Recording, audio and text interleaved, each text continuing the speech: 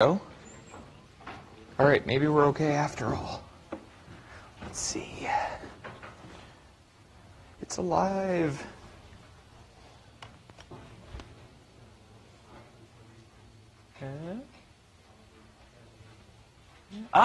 Okay, great. So, I think Professor Hu went through a little bit of this possibly, but did he go through this example? Does this look familiar? Yes? No? Okay, I'm going to guess no then.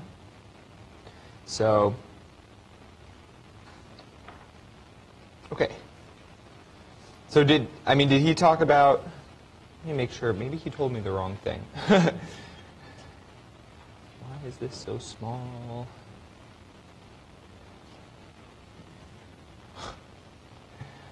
Okay.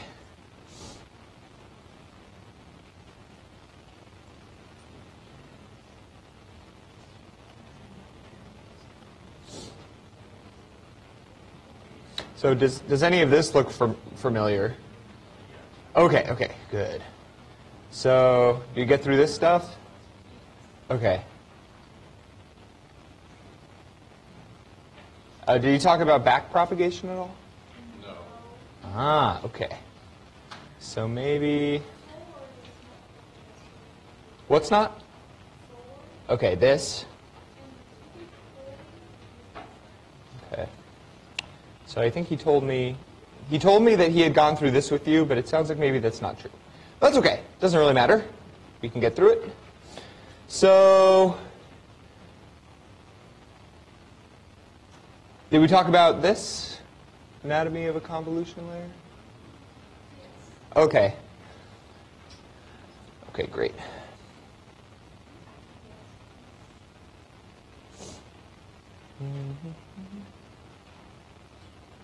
Sorry, let me refresh my memory. It's been 6 months since I taught this. And I haven't been doing it for 30 years, so it's not just right there.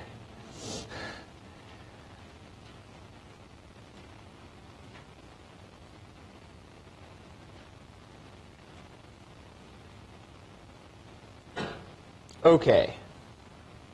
So maybe we can start here. Oh, I wonder if I'm supposed to present to Chicago, too. That sounds like a thing. Yeah, well, they're not the only ones. What's going on? We've been abandoned. I don't even know how this thing really works. Am I signed in? That's good. Courses. No, that's not it. So, looks like I'm here, but I'm not set up for this class somehow. Well, we do what we can, I suppose.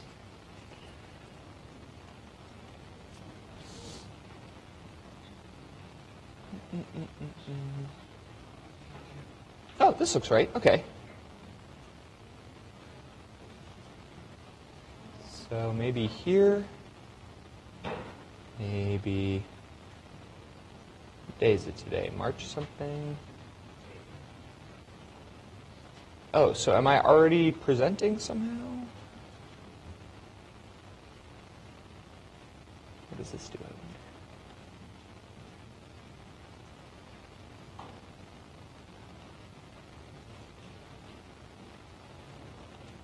Okay, cool. Let's see. What's going on here? Let's see what they see.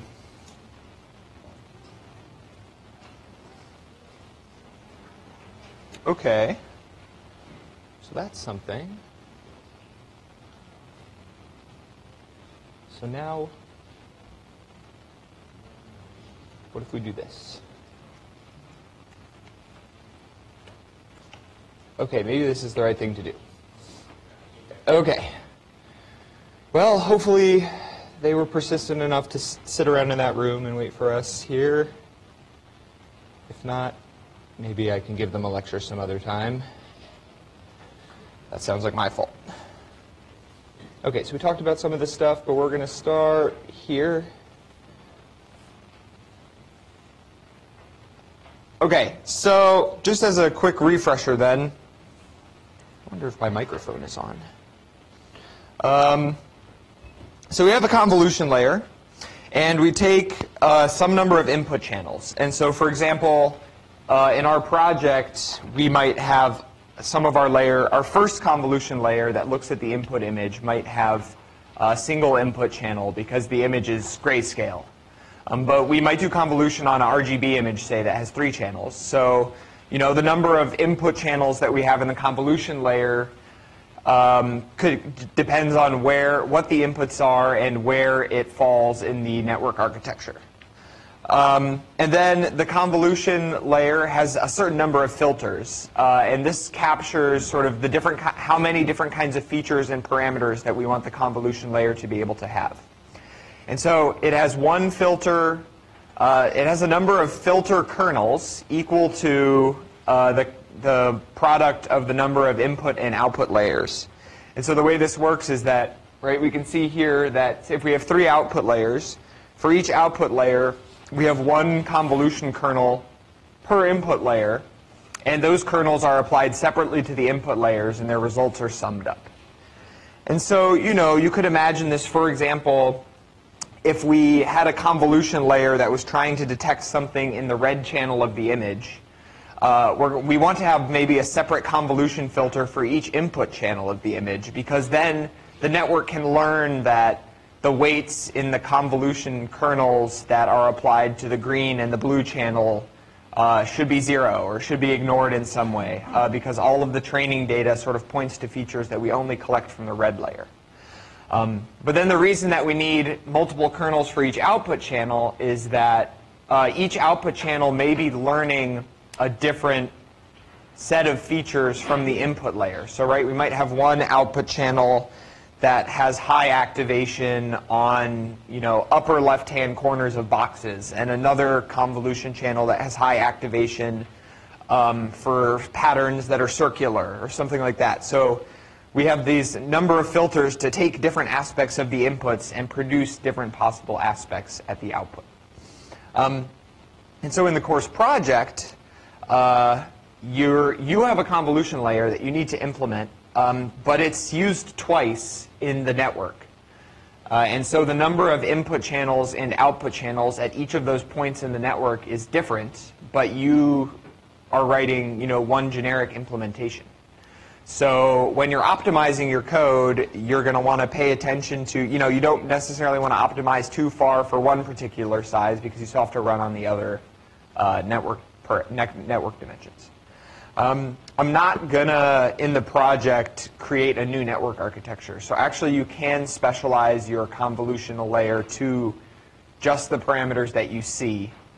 So for example, you could say, if my input layer and number of input and output channels are within these ranges, I want to use this kernel. And if they're within these ranges, I want to use this kernel or something like that, right? That's totally fine. You can do something like that if you'd like, or you can try to make one that's good for everything. I don't really know exactly. I mean, I suspect the first approach would probably end up being better, but it's also, a little more work in debugging. So I'll leave that up to you. But of course, right, the dimensions or the extent of each of the output channels is smaller than the input channel in most cases, because in these convolutional networks, typically we don't really deal with ghost cells, right? Because in some sense, that's just kind of injecting made-up values into our data. And so it just makes the training process a little bit harder to converge because there's nonsense data that we're injecting in for no particular reason. So typically, we'll only apply the convolution to the actual input space, and so our output size will be somewhat reduced. And so there's another kind of layer that's typically associated with convolution layers, and actually the project does this, but you don't have to implement this. But it's called a pooling layer. And so this is a way to do subsampling on the input. And so usually, we're trying to produce, we want to sort of reduce the size of the channels before we apply the next convolution layer. Typically because this will reduce the amount of weights in the network, which makes the computation faster. And in a lot of cases, these networks tend to have more weights and parameters than we maybe really need. If we were to just use convolution layers to kind of reduce the size of the network, we'd end up with all these sort of extraneous parameters where it would be too easy to overtrain or take too long. So we have something called a pooling layer. And so you could even imagine a pooling layer. There's a variety of different kinds, but it's going to produce an output channel that's, say, half the size of the input channel in each dimension. And so you could imagine it could do that by just sampling every other pixel in the input. Or you could take the maximum pixel in a window and output it. Or you could do the average. Or you could do a median. So it kind of depends on your what problem you're trying to solve. But the nice thing about these is that you can imagine that it helps make the representation somewhat invariant to small translations in the input, right? Because if I'm taking an input window and using a single value to summarize it, say I'm taking the max value in that input window as my summary value. If I shift my input window a little bit, the max value would probably be the same, right? So it helps make the network invariant to these small translations, which makes it more robust in practice as well. And so our layer, or our network architecture for the project, does use one or two pooling layers, but you don't have to implement that. We do kind of cover it a little bit in this class, just because they're so commonly tied with convolution. But you could, okay, yeah. So does that make some sense? And so if you recall back to the fully connected layers, we had this notion of a bias and some nonlinearity. And so oftentimes in practice, we could sort of fuse the bias or nonlinearity with one of our other layers. So instead of running a convolution where we read from global memory, do some work probably in shared memory, and then write back out to global memory, and then calling another kernel where we read the values and just like add some constant to them and write it back out. We could not do one of those stores and loads to global memory by just saying, we do the convolution, and then before we produce our summary value and write it back to global memory, we'll just add the bias to it, right? So it'd be very common to just fuse some of these operations whenever possible. And of course, you can imagine during your convolution layer, it might be very easy to also fuse a pooling at the end of that convolution, right? Everyone does their value, and then you have maybe a thread block look at a chunk of output values and create a single summary value, the maximum value, prevent extra loads and stores to global memory. So things like that. So we may decide to fuse this, but conceptually, that's an implementation choice. So conceptually, it doesn't really change the architecture of the network or anything like that. So the reason that we do convolutions at all, as opposed to just always using a fully connected layer, right? In a fully connected layer, every single element of the output channel could be impacted by every single element of the input channel. And in a convolution, that's not true, right? And so it seems like we're losing some descriptive power in our network, right? There might be some important connection between an input element and an output element that we miss just because our convolution window is small.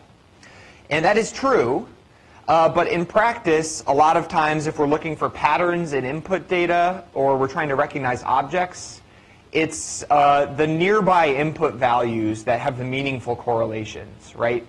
The fact that 2 pixels make up a circle, you don't need to know anything about faraway pixels to know whether 2 nearby pixels are part of the same small circle, for example. And so by adding in, if we just used fully connected layers all the time, we would have all of these extra parameters that probably were meaningless, and yet we would have to train to learn that they were meaningless. Whereas if we just use convolution kernel instead of a fully connected layer, we're sort of implicitly setting most of the connections between the inputs and the outputs to 0. And that's probably fine because probably they were 0 anyway. So this has many nice consequences. It's much faster to train because there's just less work that you have to do. There's less data that you have to store. The downside is that if you do have a scenario where you need this so-called wide receptive field, where to know whether a pixel is particularly meaningful, I have to know some information about neighbors that are far away. The only way to do that is to have multiple convolution layers, right? So that's what this diagram here is trying to show, right? If G3 is related to X1, so G3 being in the top and the center, and X1 being on your left, then if we have these convolution kernels that have radius 3, which is what we have here, right, we need 2 layers so that information from X1 can reach G3, right? Whereas if this was a fully connected layer, we could throw out that middle layer, and all of the G's would just be connected to all of the X's. And so then we could potentially capture that meaningful connection with one one fully connected layer. So a little pros and cons here. But convolution networks have become extremely powerful for image recognition tasks because there's not very many long-range interactions. So another nice thing about this is that the convolution kernel is reused many, many times when we produce the output, right? So the 2 separate locations that we have in the input channel, 2 separate windows, the same convolution layer is used to produce 2 separate locations in the output channel. And in a fully connected layer, we have separate weights, an individual separate weight connecting every input to every output. And so there's not any reuse in that sense. And so, as Professor Hu, I'm sure, has impressed upon you, one of our tools in our high-performance tool bag is really taking advantage of data reuse to avoid the global memory bandwidth bottleneck, right? And so the fact that this data reuse is kind of built into the convolution kernel makes it particularly appropriate for GPUs. And so we notice this on the convolution MP as well, right? So everyone can load the kernel into shared memory or something along these lines. And we just get to reuse that kernel everywhere. I mean, we may not have even really thought about how great of an advantage that was when we were writing it. And the final thing, and this is sort of as a consequence of this convolution, is that, right, if the input is translated in any particular way, the output is also translated in that way. And so we get this nice map of where in our input the features that we care about are in our output. And so that can help to localize where objects are and things like that. So really, this is a pretty nifty thing. And that's why we're using it for the course project, because it's widely used. I mean, we mostly talk about it in the context of images. But for example, I'm working with some code on Blue Waters, so the supercomputer here. There's some teams that are using Blue Waters to analyze the LIGO data. So they're the team that was looking for those gravitational, like the gravitational waves that come from black holes that are colliding or orbiting each other or something along these lines. And they use convolutional neural networks to look at that. I mean, you could imagine it sort of simply as a bunch of time series data of like the strength of the gravitational field. And so they can use a set of 1D convolutions to look at this. So, I mean, we talk about it in the context of images, but you could do it for sounds or anything else like that as well. And so, yeah. And they use that to try to detect whether any noteworthy events have happened. So because they get a bunch of data, and they can't really have everyone look at all the data. So they have this network trained to identify when they think something noteworthy is happening, so they can go in and look at it. And so just to sort of summarize this difference between the convolution and fully connected layer, when we have a convolution, we're working on, in our typical case, a 2D matrix of input values. And our operation is, the weight matrix convolved with the input matrix. And the kernel is smaller than the input, which means there's a smaller receptive field but fewer weights. So it's just both of those. It's kind of two ways of saying the same thing. So in a fully connected layer, right, we have this dot product. So we're doing, dense matrix vector multiplication to produce the output. And we have the maximum receptive field, but the size of the weight matrix is much, much larger than the size of the convolution filter. So that's the trade-off. And actually, I guess I should point out that often in a convolution, we would have a bias as well. For the same reason that we would have it in a fully connected layer. It's more useful descriptive power at the cost of not that many more network parameters. So So the main operation there's two kinds of operations that we talk about in neural network architectures. So we have forward propagation and backward propagation.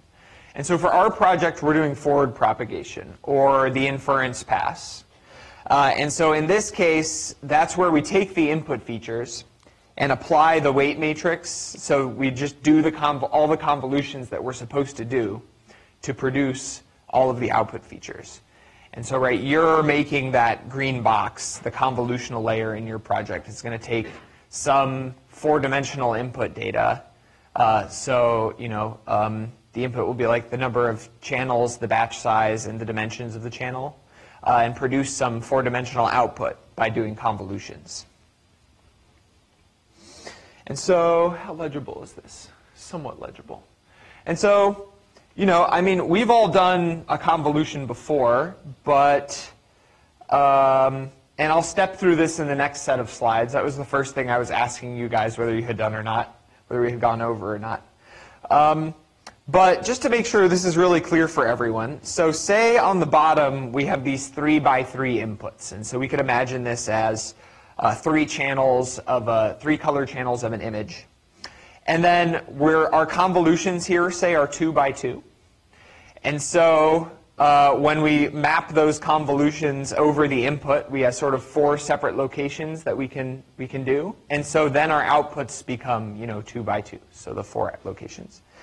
And so it's just your standard convolution. So looking at the lower left, we have we're producing this value of 14 by taking that leftmost convolution filter and the leftmost input. So that's 1 times 1 plus 1 times 2 plus 2 times 1 plus 2 times 1. And then we're also, to produce the 14, though, we're adding in the corresponding convolutions with each input channel. And so we'll go through this in a little more detail in the next stack of slides. But yeah, this is where we're at. And then so we have a separate set of convolution filters for the second output feature. So we have 3 convolution filters for the leftmost output because we have 3 inputs, and we have 3 additional convolution filters to produce a separate set of interesting output features, but those also read from the same 3 inputs. So we can think of each output feature as sort of learning a different feature of the inputs. And so this is the sequential code for the forward layer. And so this is really what you're going to do for milestone 2. You're going to take this code and drop it into the right place in the skeleton code for the project. And it should basically just work for you without too much trouble. There's a little bit of stuff you'll have to write to get the right values get the right locations in the Y and the X and the W, because those are passed in one of MXNet's data formats. So you just have to access the values in the right way. But literally all we're looking for you to do is take this C code. You don't even really have to modify it if you don't want to, and kind of just drop it in and run it and get the right answer. But you can see, for each image in the batch, so we need to operate on all of the images in the batch. And so when we're operating on the images in the batch, right, if we have 10 images in the batch, that means that in our so our input channels, right, you'll notice that the highest order index in the input channel is the batch index. And so, right, that's a 4-dimensional input there, the number of images, the channel, the height, and the width, right? And so there's some channels, height, and width associated with each image in the batch. And then for each image in the batch, we're producing a corresponding output channel for the batch. So the highest order index in the output is also the batch size. So if, for example, we were operating on only a single image, B, or big B in this case, would just be 1. And so then you can see that we're producing a single output feature for this input feature, or a single set of output features from this single set of input features on a single image. But in general, we want to expose a little more parallelism by operating on multiple images at once. So I mean, it's kind of clear from looking at this that all the images in each batch are totally parallel, right? We're reading from a separate input region, we're writing to a separate output region. When we do the sequential code, we loop through them in order, 0 to b minus 1. But in parallel, maybe we wouldn't do that. And so next, we have to loop over each output feature that we're trying to produce. And so that's, the number of feature maps times each pixel in the feature maps. And so that's the next 3 loops, the M, H, and W. And then to produce each of those, we need to do that convolution filter over the input features. Then we loop over all of the convolution kernels in the input feature. And so I want to reemphasize this, that, right, and you can see from the weight matrix, right, we have this P by Q convolution kernel. And then there's one P by Q kernel for each of M outputs times C inputs, right? And you can see that from the indexing into W. But there is not, right, we use the same weights on every image in the batch. So we don't have one set of convolution kernels per image in the batch, right? The same convolution is applied to every image. So there's no B there. So that's how this sort of directly corresponds to that map of the convolution layer I was showing before. Yeah. So does this make some sense? Is it clear why we're clearing our output here, right? If we didn't clear our output, we would just be accumulating into some value that was already there, right? We would get the wrong answer most of the time, unless we were extremely lucky. Yeah, and so one difference that you're going to have here is these float, the x, w, and y are not just going to be arrays of floating point numbers. They're going to be 4-dimensional tensor data structures. But accessing them is pretty simple, and in the skeleton code you'll see that I show how to do that. So I don't think it should throw anyone for a loop too much. And this data layout as presented here is the same layout as it is in the project. So that's another thing you could potentially think about, is whether you want to change that. And so this pooling layer is, what is it doing? I think it's taking every kth, I don't know, let me see.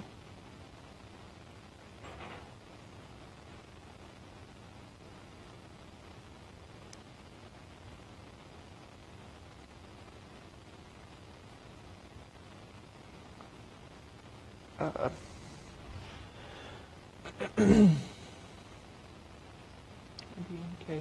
Yeah, so it's taking, I think it's taking strides of K? Oh, no, it's doing an average. Well, we don't have to implement this, so it doesn't really matter too much. But I guess one thing that I can point out here, yeah, I think it's taking strides of K inputs every pixel to produce the output, maybe. Or maybe averaging by K. Yeah, I'm not sure. Okay. But one thing to emphasize here is that, right, we can produce this summary value. That's what the big S is. But then, before we write it out, we can do add some bias parameter and this nonlinearity if we want. So, right, this is an example of how, instead of doing another global load from S and then writing this, we can sort of take this value and apply it. We can apply it before we write it out. Yeah. And so the more sort of conceptually challenging idea is this idea of backpropagation.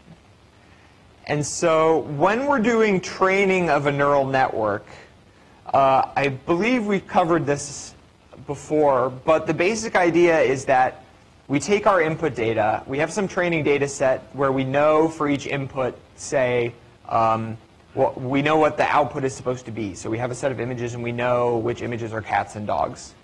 And then we run it through our network, and our network's going to come up with some answer for each image. But we're going to be able to know whether the network did something right or wrong. And so at the very end of the network, we can say, we can put in an error function and say, on the first image, your error was 0, you got it right. On the second image, your error was 1, you got it completely wrong. And then the idea is that we need to take that error at the end and push it backwards through the network to figure out how to update all of the weights, so all of the parameters in the network. So the convolution kernel values, the weight matrix in a fully connected layer, the bias values. So these are all the parameters that the network can learn, and update them in such a way that the next time we run through the network, our error will go down. And so that's this process of backpropagation. Backpropagation is taking the error. So that error in this case is the DE/dy. So DE/dy describes how the error changes with respect to the output, if E is our error that we have the input. And we take it through our weights in the convolutional layer, and we say how the error is affected by the input of our convolutional network. And it'll be a little more clear why we need to do this. But basically, we need to have these error gradients surrounding our layers so that we know how to modify the layer parameters themselves. And so actually, the implementation for backpropagation is essentially a reverse convolution of the data that's coming in. So it's exactly the same pattern of computation. Wenmei was asking me whether we should have you guys do a backward pass for the course project. And it would be cool for you to do it, but I felt that there was limited educational value because you would literally be writing the same loop pattern with like different variable names twice. And I felt that you wouldn't really get too much out of it because it's like exactly the same as the convolution, and as the input convolution. And you can see that here.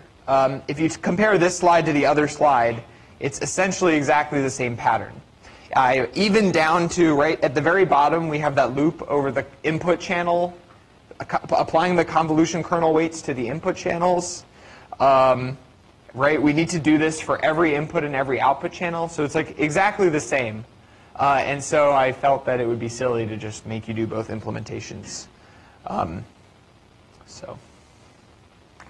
But yeah, so this computes the gradient of errors at the input. So this does not update any of the parameters in the network. So I'll talk about that a little bit more, I think, in the next stack of slides. But if you look back to some of the earlier slides where we first talk about backpropagation, you'll see that some of those expressions for the parameter update values, those partial derivative expressions, depend on dE/dx and dE/dy. So that's why we need to have those values available. So if you look back at those slides, you'll see that. Okay. Right. Oh, okay. So we can talk about it a little bit here too. Right. And so then once we have these gradients and input features, there's some computation to produce what the update in weights is. So right, this DE/dw term literally is how the error function changes with respect to the weight values. And so if you want the error function to go down, all you do is you take the weight values and subtract DE/dw from them. Does that make some sense, I think, right? So it's just gradient descent. And so that's how we train these networks. So we propagate our error gradient back through all of those derivative expressions, and then we just tweak all of our parameters in the direction that reduces the error, and we do that over and over and over and over again.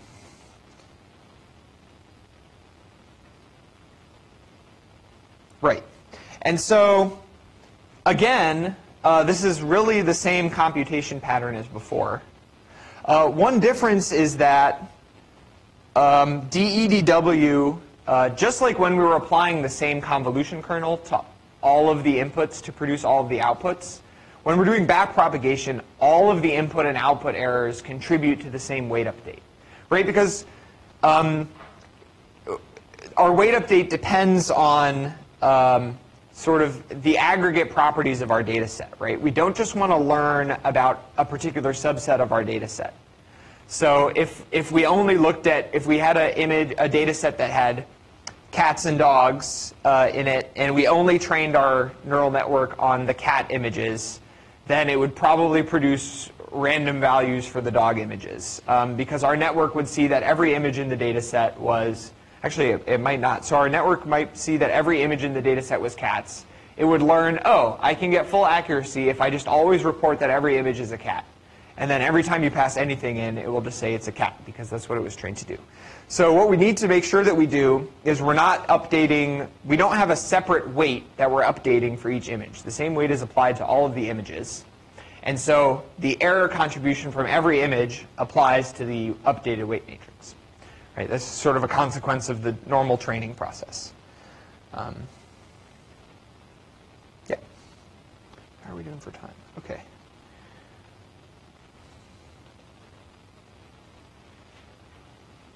Uh-oh. I closed out of the Chicago students by accident. Oh no. Come back. It was an accident.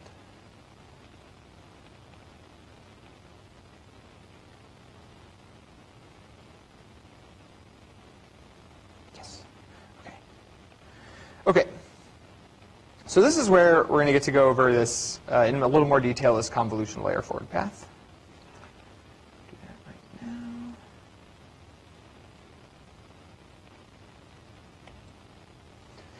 now. So we just showed this. Right? So basically what we're doing is the number of convolutions that we're doing are equal to the number of input channels times the number of output channels. That's how many convolution kernels we have. So on the left side of this slide, right, I'm sort of reminding what domain we're working in here. So right, we're looking at sort of a single image with multiple channels for a particular output channel, right? Because, I mean, there's a huge number of convolutions, right? So I'm taking sort of a small piece of that overall picture. And so we have some particular image in the batch that we're working on. So that's that B index, right? And so when we have to index into our input to get that particular image data out, and then we're writing to the corresponding output in Y. So that's on the right-hand side. But, right, we have, like I've said a few times, we have only a single set of convolution weights. We don't have separate convolution weights for each image in the batch. So there's no B index in that weight, right? And so what we're going to do is try to apply.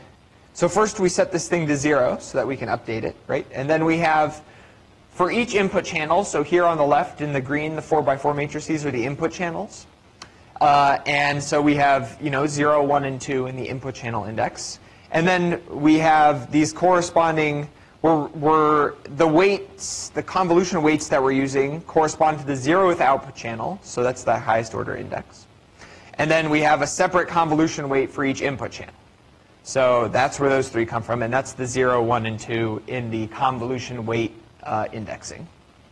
And then we're producing the 0th output channel in this example. And so first we write that to 0. And then all we're doing is applying this convolution.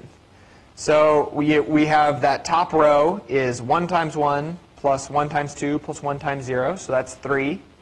And then that second row is 2 times 1 plus 2 times 1 plus 3 times 3. And that's 13. And then the third row, I think you get the point, it's 2.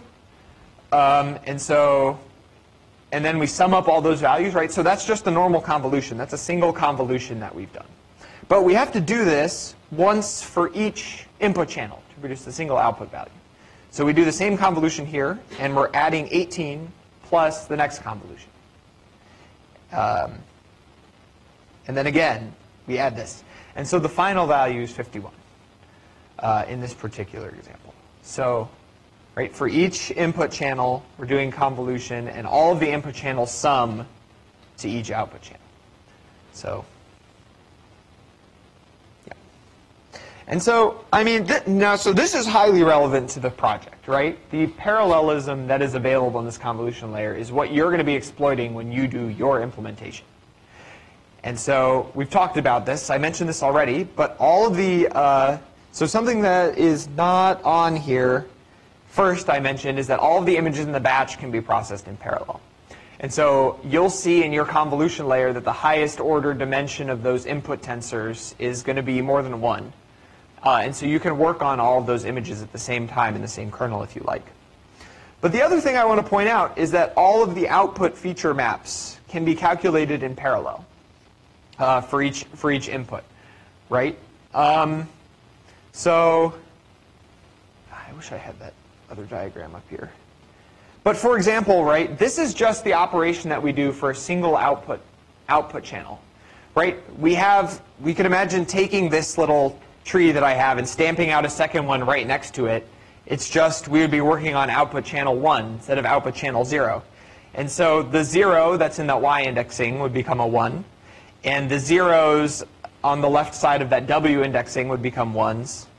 And we just have a totally independent output operation that actually does reuse some of the input data, right? So we can operate all of those outputs in parallel completely. They just read they just all share the same input data. The problem with this is that typically we don't have, 1,000 output channels. We'll have like 10 or 50 or something like that. And so just using this parallelism really usually isn't enough to fully utilize the GPU. So, I mean, maybe this is obvious, but I mean, it's good to think about this explicit amount of parallelism. You're already kind of primed to do this because we've done a convolution. We've talked about convolution. But right, each output element in the convolution we also produce in parallel. So that is a huge amount of more parallelism because each of those outputs is going to be, roughly the size of the input. So in our case, say, the input images are 64 by 64. So we might be producing 62 by 62 outputs at the same time, right? And that's a huge amount of parallelism compared to the 50 output channels that we have. And you can slice and dice this however you want. You could do all the rows in parallel if you find that doing each pixel in parallel is too parallel. So that would be like thread coarsening, for example. So this is a big number. But towards the end of the network, right, we're dealing with smaller inputs and smaller outputs because our convolutions and pooling layers have reduced the size of the channels. And so, maybe by the end, our layers or our convolutions are only, or our input channels are only 5 by 5, or our output channels are only 5 by 5. And so that's not even close, that's not even the size of a warp, right, if you assign one output to each pixel. So this is why you potentially want to be a little bit careful when you're writing your implementation, because you might choose some implementation that makes a lot of sense when the output and input channels are big and you have a lot of threads that you can assign to each of the pixels. But maybe the second time the convolution layer is used in the network, the parameters are wildly different. Maybe there's 10 times as many input and output channels, but the actual convolutions are much smaller. So you just pay attention to the dimensions that your code is running on. And you can put print statements in the host code and print out the dimensions if you don't know any other way to see what they are, right? So you can do whatever you want. So the other thing is that all of the input feature maps can be processed in parallel, right? So here, right, we're doing 3 independent convolutions to produce a single value. The only catch is that the results of those are all accumulated into the final value. And so I don't know how much we've talked about data races and atomic operations yet in this class. Not at all.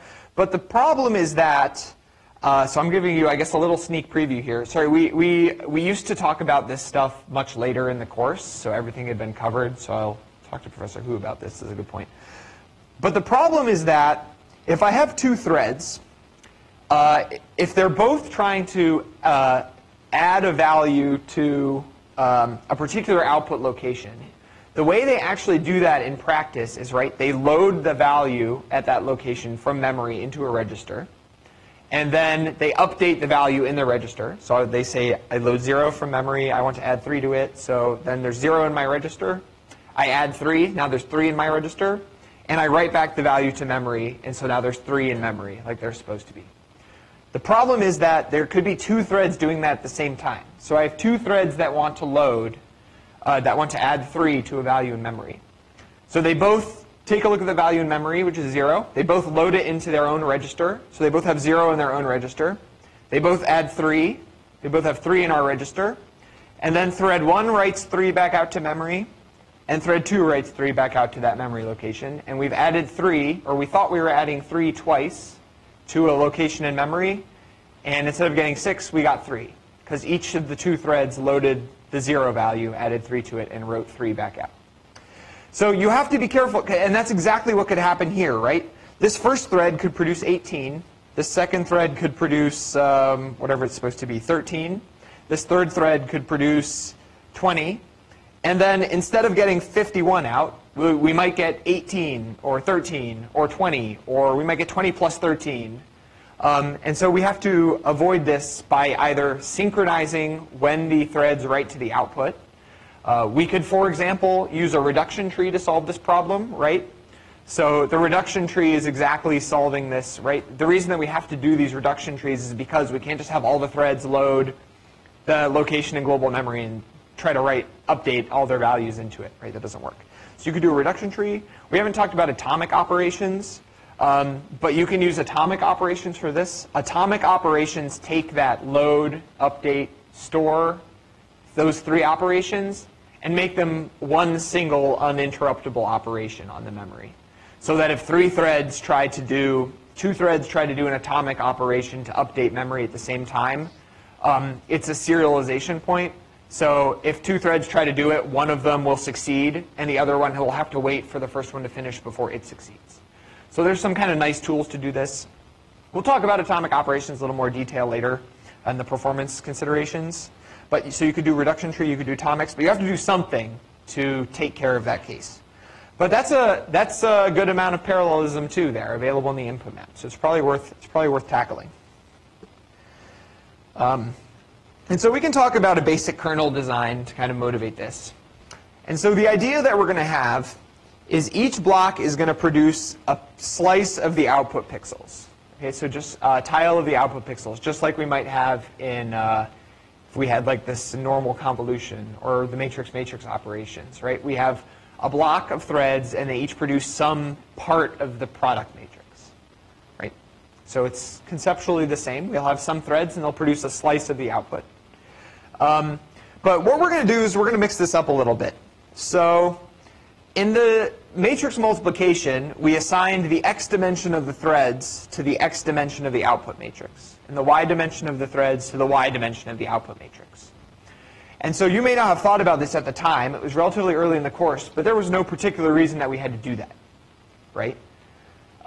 So the trivial case would be we could assign, if we're doing a matrix multiplication on the CPU, we would assign one thread to all of the output locations, right? Or in our CUDA code, we could have rewritten it so that we assigned the y threads to the x dimension of the output and the x threads to the y dimension of the output. That would probably just serve to confuse people who are like, peer reviewing your code or something. But you could have done it. You could have assigned x threads to x dimensions, but had each thread work on two of the outputs that were next to each other. And so you would launch half as many x threads as the x dimension of the product matrix. You could have done all of these things. And you would have gotten the right answer on WebGPU when you submitted it. Right? We're not checking for that. Those are all totally legitimate implementations.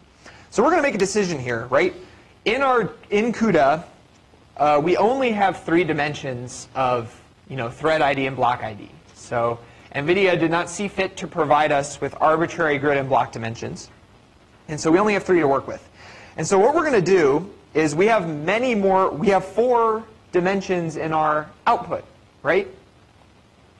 Right? Those four spots. So we can't, unfortunately, just assign naively, x to the x of the output, y to the y of the output, z to the output channel of the output, because then what do we do with the batches? So instead, what we're going to do is we're going to assign the x dimension of the grid to the number of output feature maps, and the y dimension of the grid to the number of tiles that we want in the output feature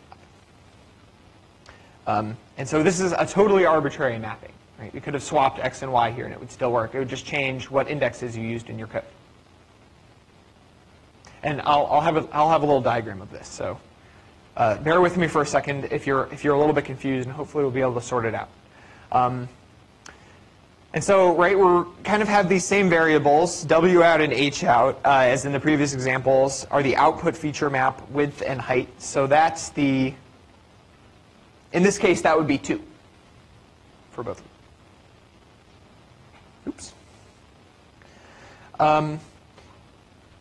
And so, our grid dimension is, we're cutting a few corners here, right? So this will only work properly if W out and H out are a multiple of tile width, but you could, convert them to floats and do the sealing or whatever. Many people have run into this problem at least once in this class. And then, so we have a number of grid, the size of the grid that we're trying to produce, right, is y. So that's the number of grids in the x and y dimension is going to be y. And the number of output channels is m. And so the dimension of our grid is going to be m by y. And then each thread block, right, that's block dim, is going to be working on some 16 by 16 or tile width by tile width set of our outputs. And then we have this forward convolution kernel, right? So we're setting up our grid. So we have one thread block in the y dimension per output tile. So we have enough thread blocks in the y dimension to cover all of our output tiles, right? And then we have enough thread blocks in the x dimension to cover all of the output channels. So we cover all the tiles in each channel with a thread block, and then all of the channels in the x dimension. So we have enough threads here to do all of the work. The trick is just getting each thread to do the right work. And so that's often how we can think about decomposing this host code in general. Like figure out what parallelism we want to do, figure out how to launch enough threads to cover all that work, and then it's just a matter of, right, that's sort of a separate problem from then writing the thread to do the work that you intend. You can kind of think of it as separation of concerns a little bit, right? So this is what I'm talking about. So unfortunately, we're changing some of the dimensions in this just to make it a little more legible. So we have 4 output feature maps, and each one is 8 by 8. OK, so we have an 8 by 8 image here, and so that's the output feature maps and tiles. OK, so we have 8 by 8 feature maps, and that's along the bottom of the image. So say we are producing 4 feature maps. Okay. And then we have output tiles that produce those feature maps, and we're saying those are 4 by 4 in this case. So to cover an 8 by 8 output feature with 4 by 4 tiles, we need 4 of them. So that's the sort of light grid lines on the bottom. And then remember, we said that the what did we say? Sorry, the y dimension of our grid is the number of output. What do we say? The y dimension of our grid is the number of tiles in the output feature maps. And so we have 8 by 8 output feature maps with 4 by 4 tiles. So 4 tiles in the output feature map. And so, oh, now I've gone and messed up this example. So we're supposed to have 4 output tiles.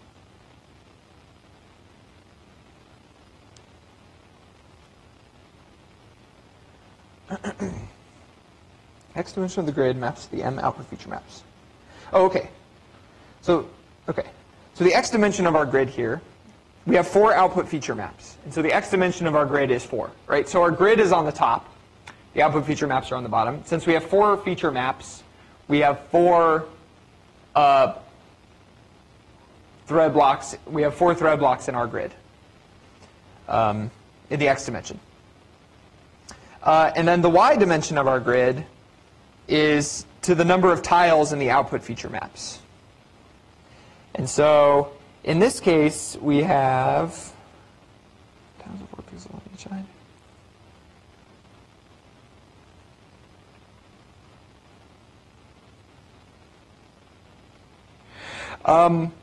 In the y dimension of our grid, we have the number of output features in each map. So that's also 4.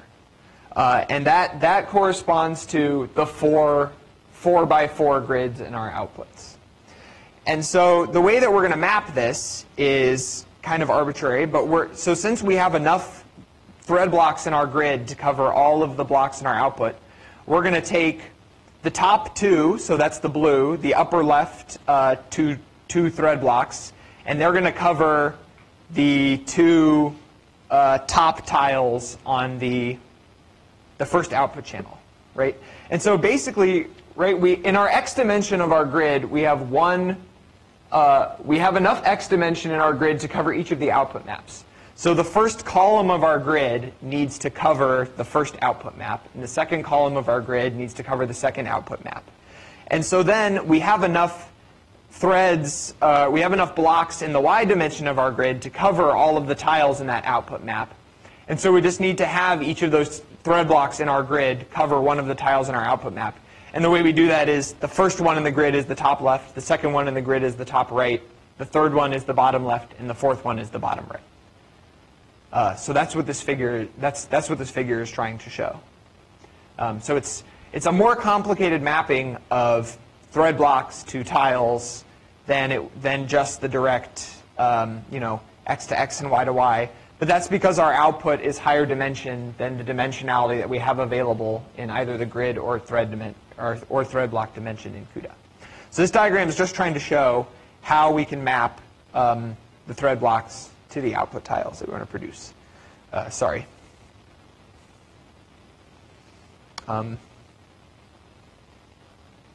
And so then all we really have to do for each thread needs to figure out where its location is in the output feature, or in the output map, and compute the correct indexes to load from the input feature and convolution kernel, and just do that particular convolution, right? Because we still have one thread in this example assigned to every output element. And so each thread is basically just doing a single convolution to produce the output. So to produce a single output, right, we have to do a convolution with each of the input channels, right? Just like this. So for each input channel, we do the convolution. So that first loop is we sum over all the input channels, and the second loop is the filter offsets, in the x and y direction. And then all we need to do is load from the right input channel and weight matrix to produce the right output channel. And the output channel index depends on where we are in the x dimension of the grid, right? That's int m is block idx.x, right? Because the output channel that we're affecting is determined by our x location in the grid. Right? That was the decision we made when we were talking about the host code. And where we are within our output tile depends on our location at y in the grid, our thread block's location. And so those are the next two lines, right? So grid y divided by w says which row of the output we're in, and mod w is which column of the output we're in. And then we add the thread index in to figure out which pixel in that output we're in.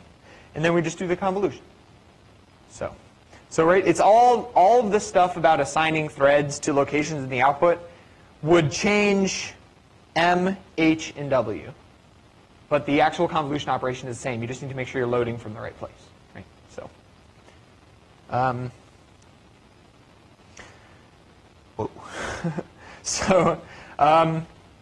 So as long as the total number of pixels in all the output feature maps is big, there's a lot of parallelism here. Because essentially, we're creating one thread per output pixel in this example. And typically, in the CNN convolutional neural networks, this will be the case. Because as we get deeper in our network and the layers get smaller, the number of output channels typically gets a little bit wider. So this works OK. The problem is that each input tile is loaded multiple times, right? One for each block that calculates the output tile. So we can revisit this example, right? To produce this single output, we're loading these three windows from the input.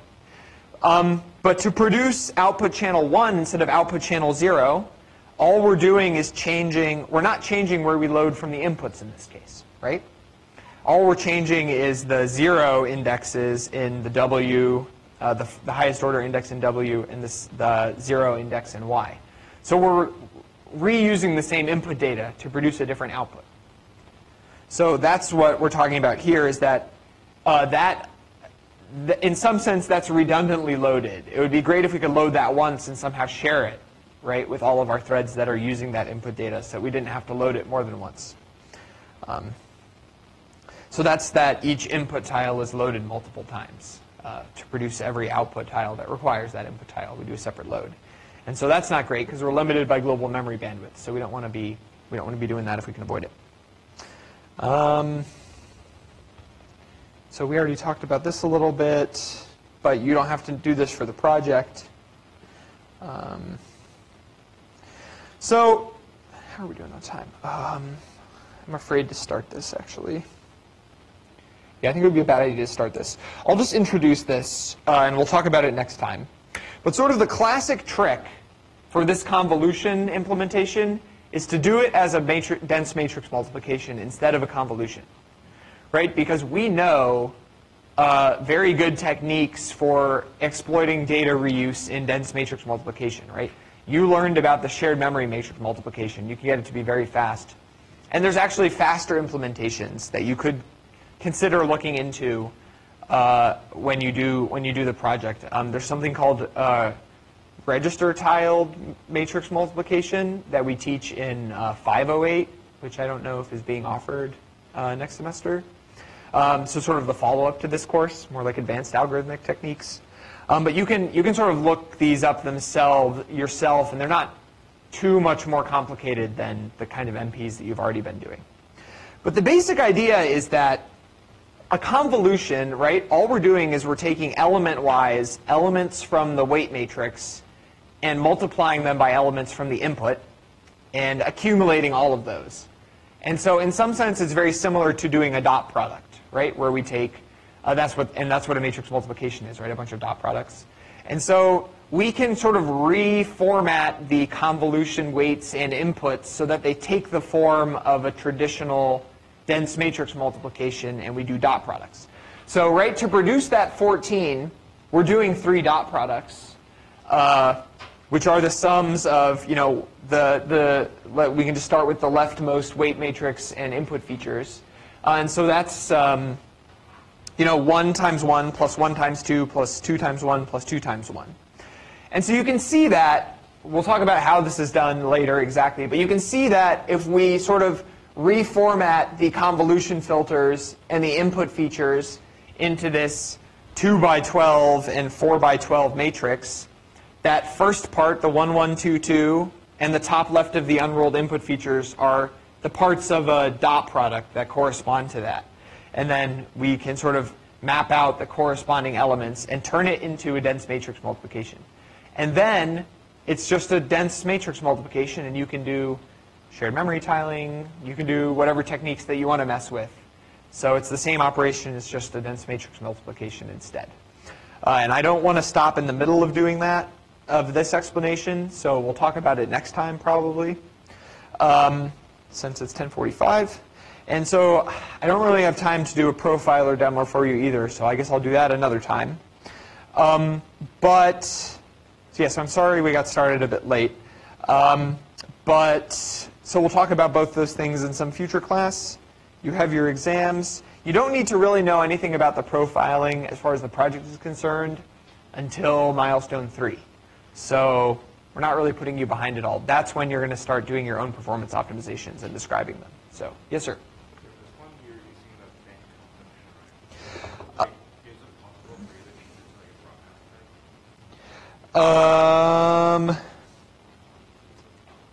I think I can talk with you a little bit about that after this class. Yeah, I mean, because that's starting to get into shared memory bank conflicts and things that we don't really cover in much detail here. But you mentioned that you want us to do the dimensions of your register multiplication.